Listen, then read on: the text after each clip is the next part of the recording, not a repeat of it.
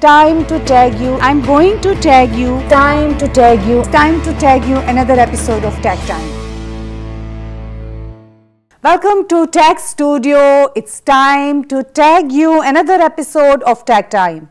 Today I'm going to share with you the information about upcoming elections and the nomination which people are going to have for Mississauga Centre.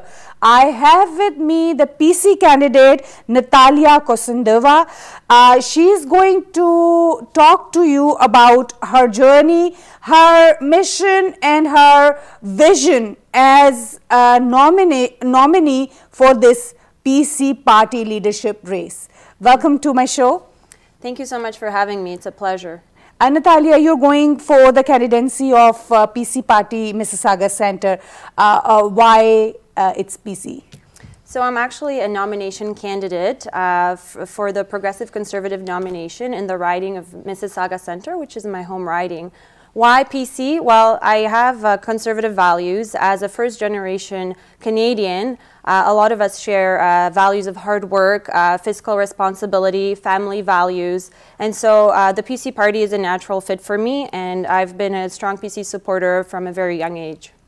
Natalia, when we talk about the politics and leadership, there are certain points which really make you go for politics. What will be your points which you will be looking forward to fix or to change if you win the nomination and again the seat for that? Well, first of all, I think the last 15 years of the Liberal rule here in Ontario have devastated our province. We can see problems within our healthcare system, which is, my #1 passion because I am a registered nurse. I work in a local hospital. And so that's something that impacts me every single day when I go to work. But other than just healthcare, which we are in a healthcare crisis, there are other issues that I believe the Liberal government has not been doing so well on.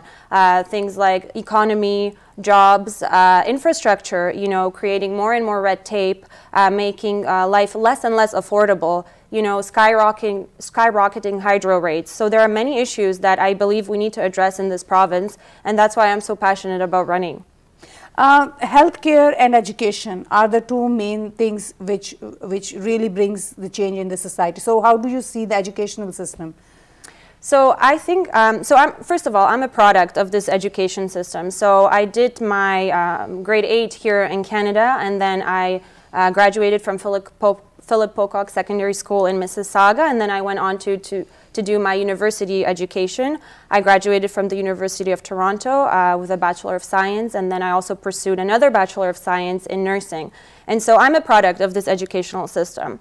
So on the high school level, I think we need to work harder because our students are not being prepared for what university level education is like, and actually there are quite large dropout rates after first year of university.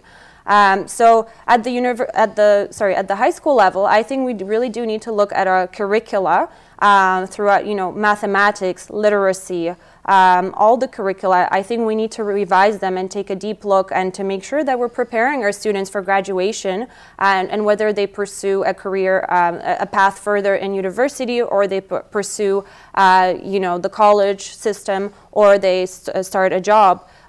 They need to be more prepared. So I believe there's quite a bit of work to do there. This is part of our infrastructure that we spend and we invest on our youth to bring for our future, which is very commendable from. As I see you, you are a young, passionate woman. So you're doing so much and it is so appreciating. Right now in the world, we are having the situation where the question of gender, especially women's rights, are very much in. So, and sex education again is a point of, I would say, a lot of debates, heated debates in here. So how would you address as a leader if you will be elected and nominated? Okay, so there are two issues that you brought up here. One is an issue of women's rights or women's equality, and one is an issue of sex ed. So first, I'd like to talk about the sex ed. So I believe, you know, parents need to be properly consulted when it comes to sexual education, but I do strongly also believe that kids do need to be taught about sexuality at school. As a healthcare provider, it's very important to give them all the information in those formative years. But in this case, I don't think Kathleen Wynne has done proper consultations, and a lot of community, religious communities, but also parents are very appalled by what she's done. And so I do believe in the parents' rights to, you know, withdraw their children from those days when that sexual education is being taught if they do not feel comfortable with that. But I also do think parents need to be consulted. Parents need to be part of the equation when it comes to the education about sexuality. So that's that point. But to address the point about female or women's equality in the workplace, you know, we are on this track. We see Justin Trudeau has tried to maintain a gender parity in his cabinet. Well, when we look closer, we do see that women actually have received, you know, smaller status ministries. They're not actually equal ministries. So they're ministers of state and not cabinet ministers. So there's a big difference. But I also think that, you know, these positions should be given on merit, not simply on a gender or sex. You know, as a young woman, I want to work extremely hard to get to that position. I don't want to be assigned a position just based on my sex or gender. I want to work hard. I want to impress the leader, and then on that merit, on my experience and my work ethic, that's how I want to get to a, let's say, cabinet position. So I think, you know, those women who are currently ministers, when they really deeply think about their positions, they probably feel like, you know, did I get this position because I'm a woman, or did I actually get it because I deserve it and I should be here? I am a leader in my community.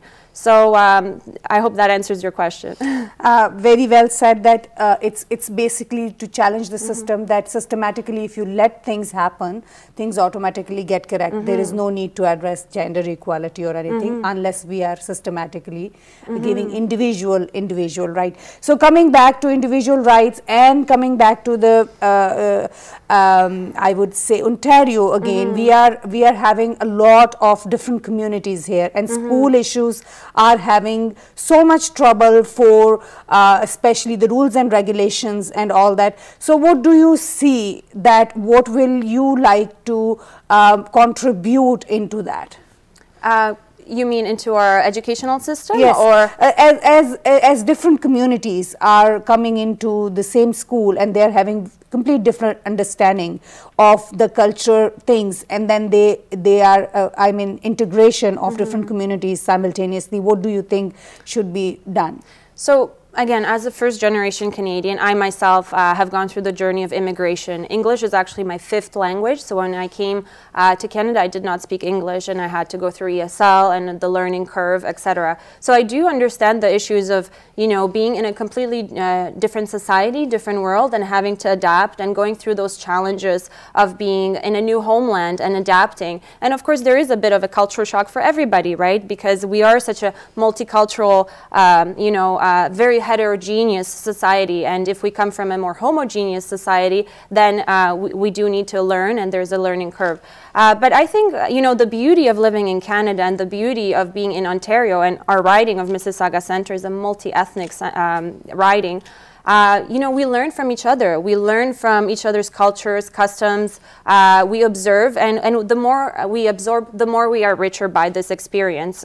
And so I think we just need to work together and have consultations to make sure that everyone is being respected and to make sure that everyone feels comfortable in the schools. I think it's extremely important. So we have to believe in Canada, that Canada is the best place which we have picked to come and contribute. Absolutely, and 100%. I think Canada is the best country in the world, and I'm very proud to be a Canadian. So what would you like to address our youth to look forward into and to come into politics? What would be your suggestion to them?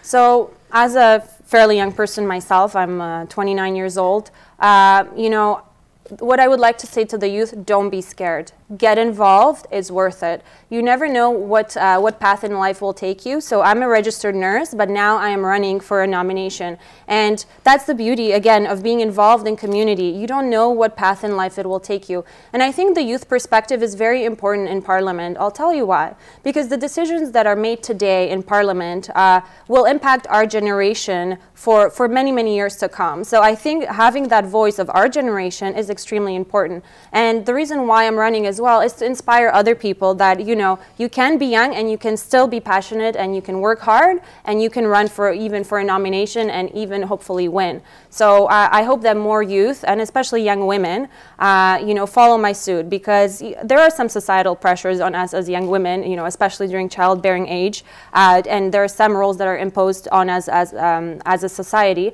But I think I think women are awesome, and I think we can do everything. We can be young mothers, we can be wives, and we can also be politicians. I think we can do it all. So what my message is to youth and to young women is to get involved. It's totally worth it. You will learn so much, and you will come out at the end as a winner, no matter what, because through that experience, you will enrich your life.